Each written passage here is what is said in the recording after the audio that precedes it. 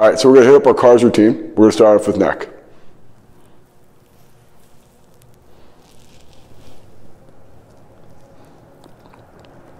Want to make that circle as big as possible. If you have pain, please stop. We're going to get 3 each way. The goal is to try to lock in that joint above and below.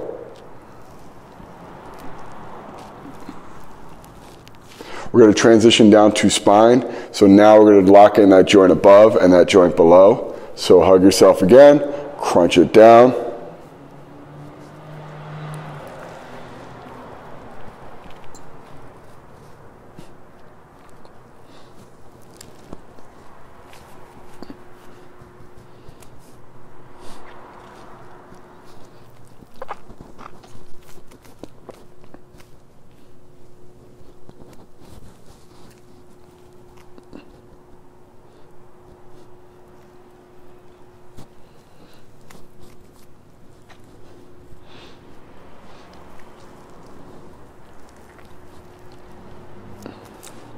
Now we're going to move on to our scapula. Scapula are those 2 floating bones in the back of our shoulders there. They're sit on our back like this.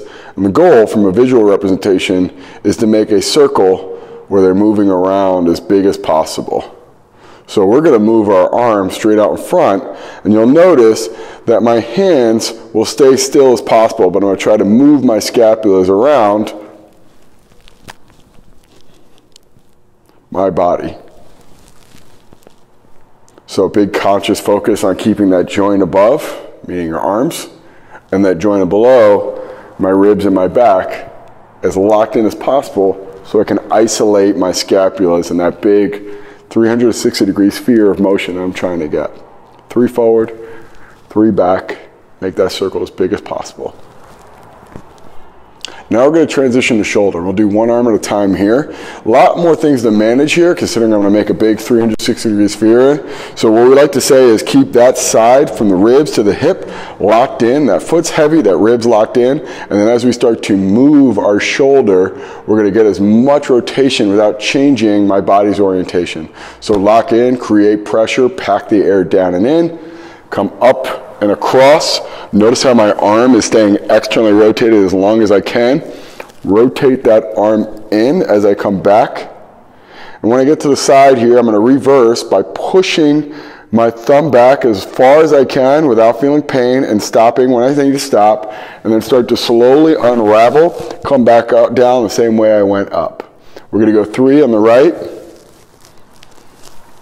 Locking in that same side position so those ribs and those arms and those hips do not move. Just focusing exclusively on that shoulder and getting as much rotation, flexion, extension, abduction, adduction as I possibly can. We'll go on to the other side. Again, start off with the arm there, pack in that rib, come on up, rotate around. 3. Each circle, try to make bigger and bigger.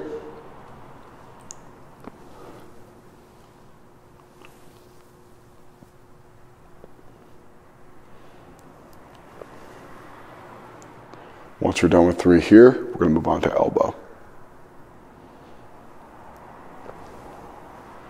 On elbow, we're going to lock in our elbow position, so we'll rotate our arms outwards. Now that joint above is now my shoulder, and my joint below is my wrist. So I want to lock those 2 in. I'm going to flex at the elbow, rotate my arm in, come on back down. The other way you can explain this is a supinated position into a pronated position. 3, and then we're going to move on to wrist. Now on the wrist, that joint above is this forearm, so I want to avoid pronating and supinating. I want to stay in this fixed position, and that joint below are my fingers. So I want to lock in my fingers and lock in that forearm. If I'm struggling, if I'm going here and I'm moving my arms, we can simply lock it in and create a block here. If I'm struggling to maintain my finger position, I can just make a closed fist. But as a whole, we want to start off here. Forearms are pointed in the same direction as we start. Come on in, Make the circle as big as you can coming around. And then we're going to rotate facing the other way. If you're struggling again to keep that forearm fixed, just grab that wrist. If you're struggling again to control your fingers, make a closed fist. Goal is to make that circle as big as possible without making any changes at the forearm or the fingers. 3, and then we're going to move on to hip. So hip, we treat the same way as our shoulder, lock in that same rib position. For balance, grab on something to solid. I'm just going to do this directly in front of you. So we're going to bring this knee up. I'm thinking lock in that rib position, lock in my torso position, bring that knee up as high as you can, rotate, pull that knee out. As I'm pulling it out, my sternum, my belly button are pointed straight ahead. Rotate while keeping that knee up. Push that knee back, a little bit of extension, and then we're going to come on back, drive up and around into the start. We're going to go 3 each way here. Remember, keeping this torso in this fixed position, so I'm not rotating, I'm not leaning, I'm not bending. I'm just trying to stay as locked in. It's like a statue up here. So the leg is locked in. Make that circle and that sphere as big as you possibly can. Imagine I have a dot that's going over my knee. I'm trying to make that dot, make it as big as possible circle as I can. We'll go on to the other side here. If you're struggling to maintain position, even holding on, create tension on the opposite side. So if I want to create something here, I'm holding on here, create tension, lock it in. It's just about giving feedback to get that right joint moving at the right time and the right sequence. We're going to go 3 each way here. Make that circle bigger and bigger every time. Create tension, create stability. Lock in that joint above by not leaning and not collapsing. Control your body while you move a joint through space. Last 2, we're going to make our way to the ground. So we're going to find something stable, seat here. We're going to hug the back of our leg. So if you can, create as much of a lock or anchor point on that joint above, or that bone above being our upper leg. And we're going to try to fix that so I can get as much rotation at this knee with the shin rotating out. So we're going to start off with the shin rotating out. We're going to extend up, rotate that shin in, come on down, keeping that leg pointed in, come on up, extend, come on down. And we're going to repeat that process 2 more times for a total of 3 reps. We're actually going to stay in the same leg. And we're going to lower our guard. So we're going to simply lower that guard down to our shin now. So I'm locking in that joint above. And this looks similar to what we're doing on the wrist.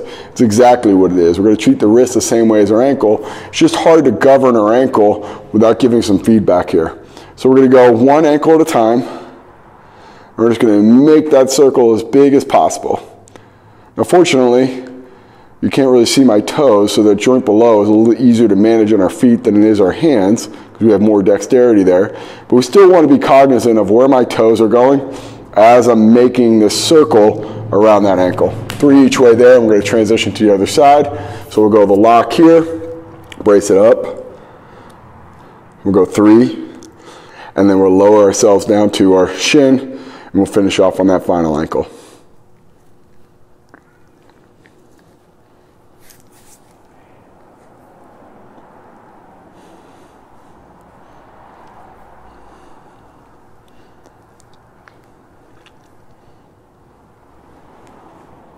That's it. Today we're going to need 1 or 2 kettlebells. I'm going to give you 2 different options. One if you have both kettlebells, and then obviously if you only have 1, how to do today's exercise. We're going to open up today with some rocking, nodding, and rib rolling. So just get yourself on all 4s, knees, and then we actually like to start off with our feet a little closer together. And as we go through this, if we're feeling like we want a little bit more of a stretch, we can widen out our knees, and then we can simultaneously widen out our feet. But just start off in a good, comfortable position. We're just going to transition forward and back. If you feel like you can get pretty good flexion of your hip, meaning getting your butt all the way back down to your heels, just widen out your knees just a little bit, make it a little bit more challenging. Goal of this though is just working on some flexion of the hip on this quadruped position, trying to get a little bit of mobility in the knee, get a little bit of mobility in the hip. As you go forward, you can widen out a little bit with the feet and get a little bit more of a stress and a stretch going on into that hip. 10 here. Once you're done with 10, we're just gonna sit back down on our heels. We're gonna lock in that lumbar position. So when I'm flexing the hip, that low back actually locks in, which is a really good thing to figure out because we're gonna go through some cervical motion here, meaning some nodding. So we're gonna look up and down, and I wanna get true motion going on that neck. So I wanna lock in that joint below, specifically that lumbar, so I have no motion going on there. We're gonna go 10, up and down, trying to get that chin as high as we can and that chin as low as we can. Once we're done with 10 there, we're gonna go into rotation, or as we say, just say no. Try to get that chin as far over that shoulder as you can. 10 each way. And then we're gonna transition to lateral flexion, or bringing my ear to shoulder. So we'll line up our head with our shoulder height. Try to touch that ear each direction. And we'll go 10 again here.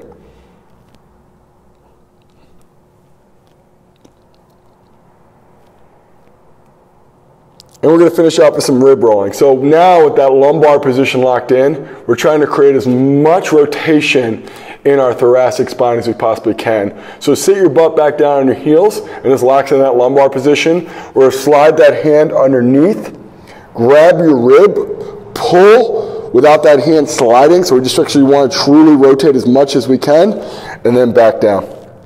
We're going to go 5 each direction here.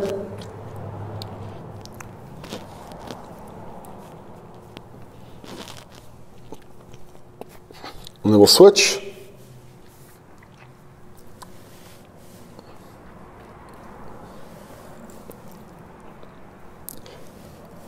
Four and 5. Okay, so let's get to work. So today we're going to go set and clean. We have options if we have 2 kettlebells. We have options if we have 1. So what we're trying to do now is figure out what logistical things we need to get through. Obviously, we need a little bit of space. We need ground. We're going to be setting this, so if you have hardwood floor, just be conscious of it. As you get fatigued, it's probably going to hit. If you need a little bit of solid, more surface, great. Find it. If we have 1 kettlebell, equally as effective, we're just going to go double up. So you're going to go 5 in the right, 5 in the left.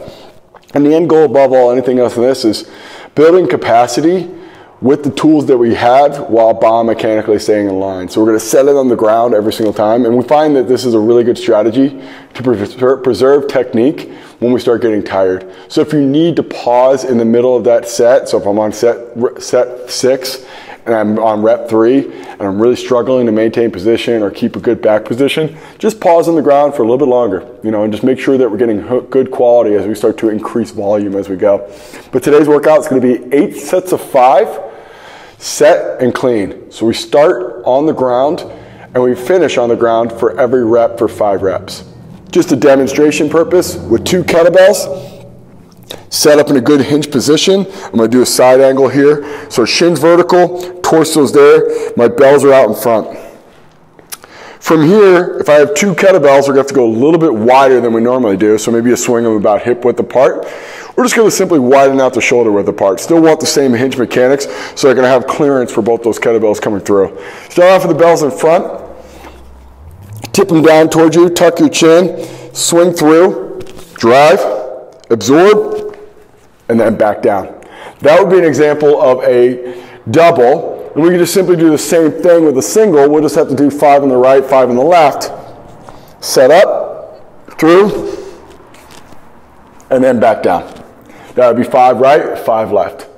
All right, 8 sets of 5. We're going to go at a pace that hopefully we could sustain. The goal again is capacity, quality, and getting a really good training effect with minimal tools. And we could do that. We just always need to put quality above all else, and then we need to make sure that we're training really hard and focused. All right, so if you have 2 kettlebells, let's go ahead, grab them. If you got 1 kettlebell, grab them.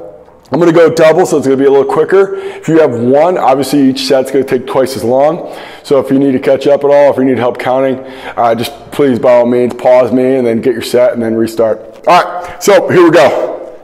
First set.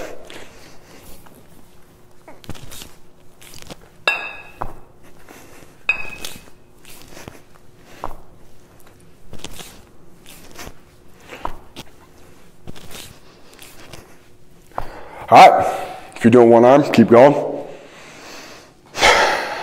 controlling that breath, hinging appropriately, loading it. You'll notice that I'm rotating my arm, so I'm gonna go through some different keys and nuances as we go through this. But technique, technique, technique. If that's really light and you wanna go faster, build that capacity, it's great. If you wanna go a little longer and you wanna get a little bit more rest in between so the quality is there, because you have two 32 kilo kettlebells, by all means, just make it look good as the biggest governor. I could put some constraints on it and say take 60 seconds rest, but we don't know the load you have, we don't know the experience you have on this, so just making sure that you're always putting quality above all else. When in doubt, go longer so it's higher quality. All right, set 2.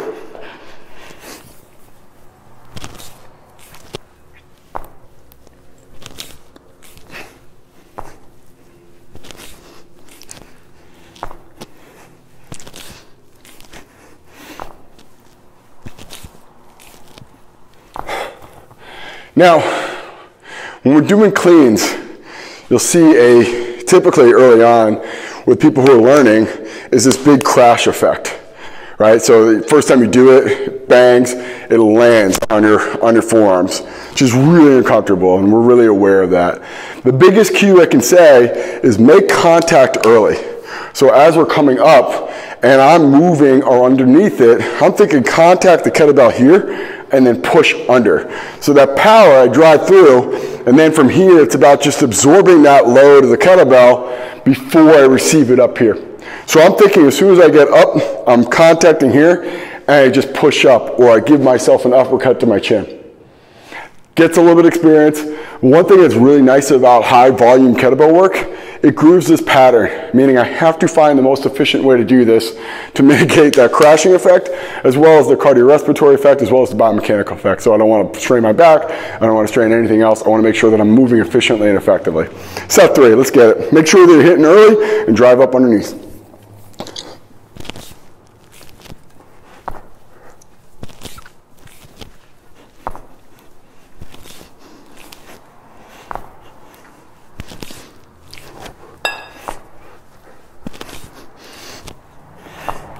So, the other thing, if you're struggling to avoid that huge crash effect and you got 2 kettlebells, it'll be easier to learn with 1. So at any point, if this is really starting to I'm not getting that concept of making contact early and then driving underneath, it's easier to do with 1 kettlebell. So ditch the other kettlebell and just go back down to 1, make that contact, drive underneath. And that goal though is again, really good positioning, really good control on top of getting really good capacity, right? So biomechanics governs our function. We want to get a lot of volume, we want to get strength, we want to get cardiovascular fitness. We also need to, so we're only as good as what we can do with movement wise. So building that pattern up, eventually if this gets so sore that you're banging so hard and you're not be able to get through it based off of without too much pain, kind of defeats the purpose. So if you need to go to 1 and make contact and manage it a little easier, you'll notice your right and your left are just gonna be different. And then add in the other kettlebell so you can add that skill of doing 2 at once. Great. A little bit more quicker, a little bit faster, probably get a little bit more load. But the end goal is if biomechanics aren't there, don't worry about 2, just go 1. Let's get set 4 here.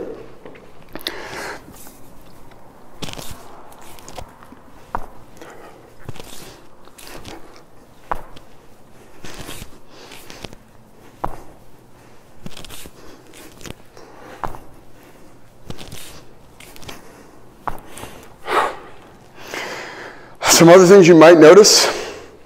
So if I was going to take a freeze frame of me in this bottom position, if I was going to go right into a swing or go right into a clean, it should look uniform. I shouldn't be able to tell the difference. And I think it's an important distinction here because it's the same mechanism, just a different outcome. Right? So if I wanted to finish here, even if I wanted to finish here, that same build or that prep should be the same here. And that corkscrew mechanic of rotating our arm in and getting that rotation in to create more stability when I'm at that most flexed position of my hip, such a valuable thing to learn and get in there. We talked about it the other day with our Anywhere program of can I rotate my joints to close up that space to make more compression and more stability. And when I'm moving something fast, something long, I want to have ultimate mobility. I want to be able to flex in my hip. I want to have good rotation. But I also want to squeeze things out so I can get more compression, so I can move here without dissipating energy. So it's that interplay between lengthening and compressing something and moving at the right time that gets me the most actual value from it and the most overall more force, moving things faster, going longer with more efficiency. And that biomechanical aspect, I can't stress that enough. Build that, man, and everything else will happen that you want. I want to get stronger, I want to get faster, I want to get leaner. All that will come from building out really good movements and then layering on all those other variables on top of it. All right, set 5. Great start position.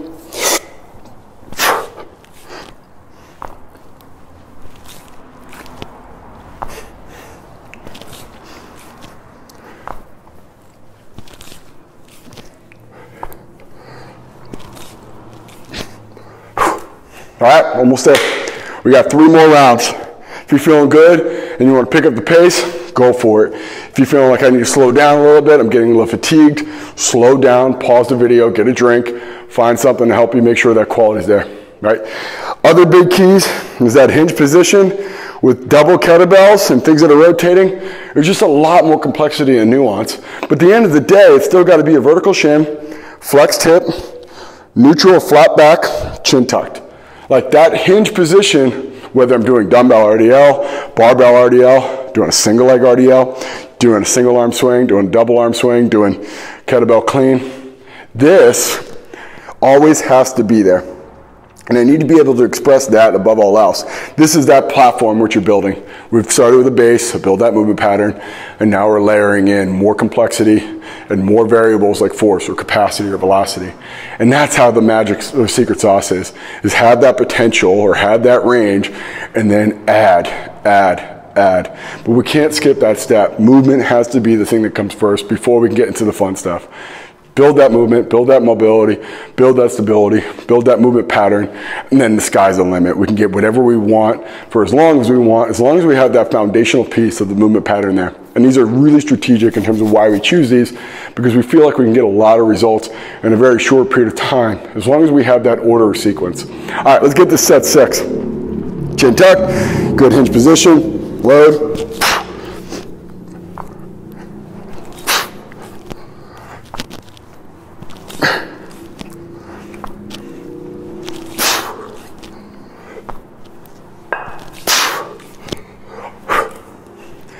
All right, we've got 2 more rounds, 10 more reps total. All right, keep working your positions. If you need a break, please get yourself a drink. Pause, make sure you're doing this right. Quality, quality, quality. One last kind of key component I want to go through, and it's always really imperative to go through on the swing, is controlling your breath, right? Whenever I'm overcoming something, I want to breathe out. Whenever I'm loading something, where I'm eccentrically loading, I want to breathe in. And that process too of like looking at like I'm overcoming gravity and I have this thing like called strength curve, meaning I'm going to be stronger as I go upwards. I want to now breathe out and reset and load while I'm through that end range or that most flex position or the weakest part of that strength curve and build up that pressure inside here to control that load. And above all else, the timing of that, we probably don't give it enough service, but if I can manage that, and I can manage my positions and I know how to control the fixed points, whether it's the bottom on the ground or in my shoulder, you're gonna have a really good opportunity to be successful. And it's just all about picking things that we know that we can fix. I can fix your breath, I can fix your feet, I can fix your hands, and I can put you in a position to be successful, and we can get this whole other thing that we never expected. Great results without pain.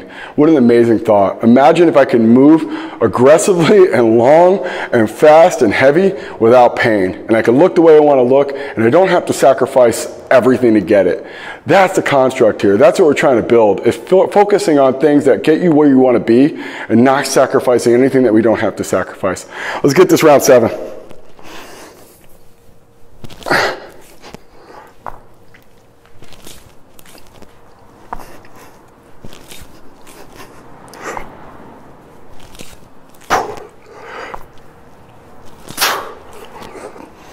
One more round. One more round. If you got it, go for it. Finish. You need a little break? Please do it. Just make sure this last round is your best round. You've now done 7 sets. That's been really great effort, really great focus, great attention to detail. That movement pattern is locked down, you're intense there. Now's the time to really make sure that you get what you want to get out of this. Finish strong, get that last great effort towards a really good set here, and then make sure you walk away from here with your head held high, knowing you did the best possible job you could. Set 8. Whoop.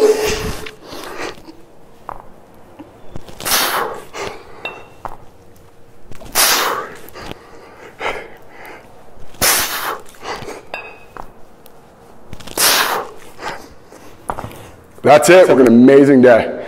So L-DOE, we got 3 big stretches: L5, S1, T8, T9, and T6, T7. Now, here's the logistics of this all. You know, a lot of us don't have a lot of available wall space, specifically close to the ground. So hopefully we can give some strategies where we can go over some different things to hold those stretch positions while still getting the same effect. So if you have a wall, obviously put your legs up on the wall. That's our easiest, most tangible way to do L5, S1. If we don't, we're gonna grab a chair or a bench. We're just gonna put our legs up on the bench like such.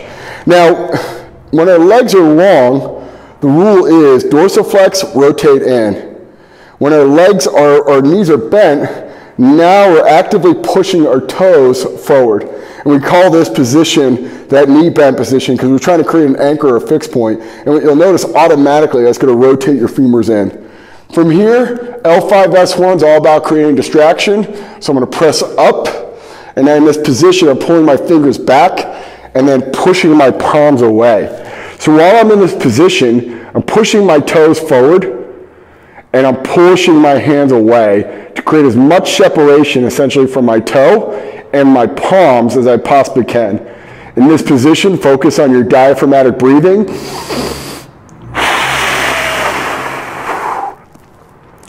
We're going to hold this stretch for 60 seconds.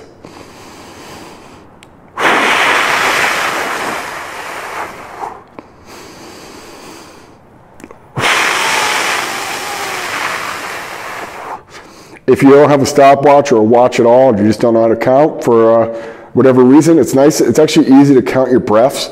Each breath takes roughly about 4 to 5 seconds. So if you get roughly, what's the math there? 10 of them? Yeah, about 50 seconds. You're probably in a good spot right there. So we'll go 10 deep breaths in that position, slowly unwind, and then transition out. So the second one we can just do right here on the ground. Remember again, with our knees bent, we're rotating our toes down into the ground. So this is T8, T9. So pull your heels in, rotate your big toes down into the ground. We're gonna pull our torso forward. Now, if this is what I got while I can hold this position, this right here is better than that. And what I mean by that is we're looking for full flexion and pushing my palms as far away from my heels. And we're talking about distance, this is actually better than that. So we want to create that position of anchoring my toes in, fixing that pelvis, and then we want to pull our torso as far away from that as possible. And if I don't have adequate shoulder flexion or hip flexion, we just need to go here. All right, so option 1, set up here. Option 2, hold here. And again, we're going to hold this for 10 deep breaths in or 60 seconds.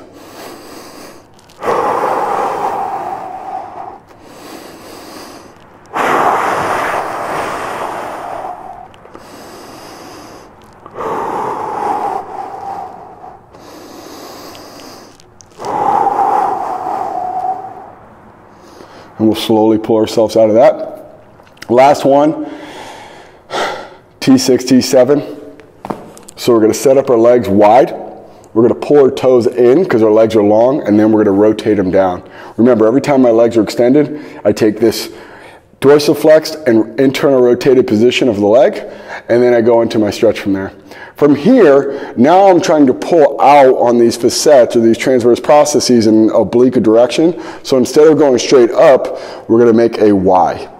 And we're gonna hold this stretch position for, again, 10 deep breaths or 60 seconds.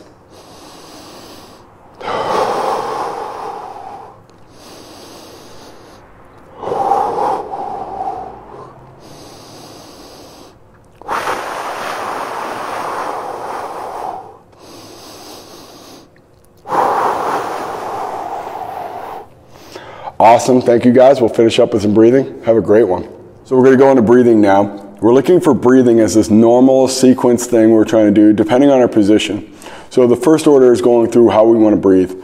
Breathe in through your nose, out through your mouth is the appropriate timing and rhythm of this. And what we're doing on that is to creating a really good diaphragmatic contraction, as well as teaching inhale and exhale kind of a focus there.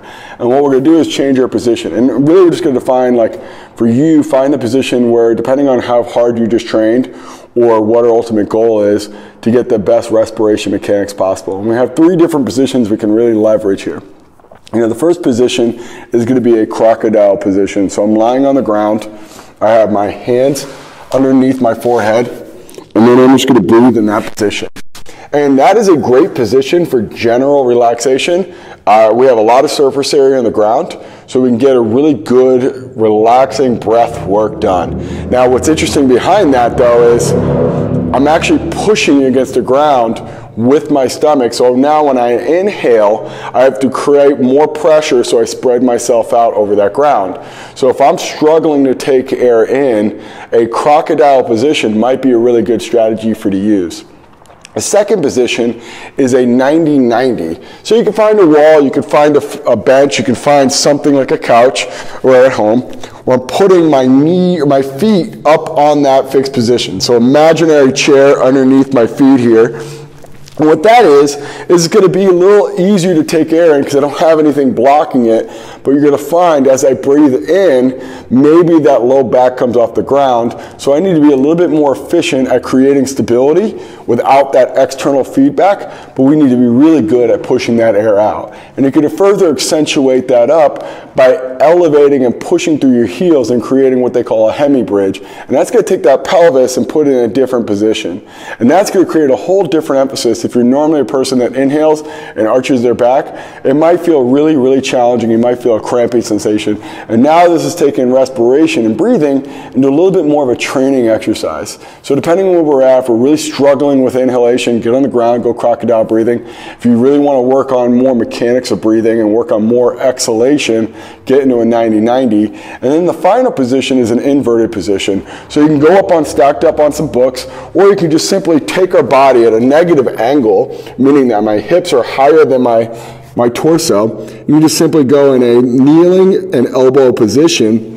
And the goal being is the more inverted I am, the more requirement I'm going to have for exhalation. And it's going to be harder to take breath in, so you actually feel a premature block in there, because when we breathe, that diaphragm actually contracts, and we're going now against gravity. Right? So normally that diaphragm can just drop and descend. It still contracts, but it has the assistance of gravity. Now we're actually going against gravity, and we have to push up and away on that. The more inverted I am, the more impact it has on that, and you'll feel a premature block on that. And what we really need to do on that is taking it away from that inhalation and more towards the exhalation. And now we have to really work to push that air out to really create that pressure that we need. And as we go through the spectrum of this, I just train my tail off. I'm really tired. I really want to get some good parasympathetic kind of breathing and relax, go into a crocodile position. If I'm feeling okay, and I still want to work in some good strategies, whether inhale or exhale, but I want to get a little bit more impact from that, go into a 90-90 position. And then I really want to work an exhalation strategy. Get into that inverted position, elevate yourself on some actually pillows or some books, or if you have some balance pads at home, to get a little bit more of that negative pressure so I can push against the impact of gravity with that diaphragm. Find whatever strategy works best for you. Still going to keep that same rhythm of breathing in throughout the nose. We can accentuate that diaphragmatic contraction by pushing our tongue to the roof of the mouth. We can accentuate it a little bit further by getting a cadence to it.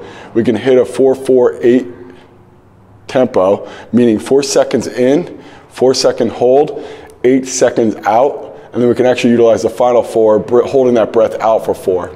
And what this does is really tries to control and give some deliberate emphasis towards that specific area that we really typically need to work. And that focus on breathing out with a forceful contraction to activate that diaphragm in any position is always a great strategy. If you just want to relax in breathing and do an inventory from head to toe, also great. But make sure that we're getting this breathing component in, especially in these periods that we feel like we're having a lot of stress, a lot of anxiety, a lot of stuff that we just simply have no control over. Get grasp of how you can control that one 1 to 2 minutes at any given day, that whenever you want through your breathing.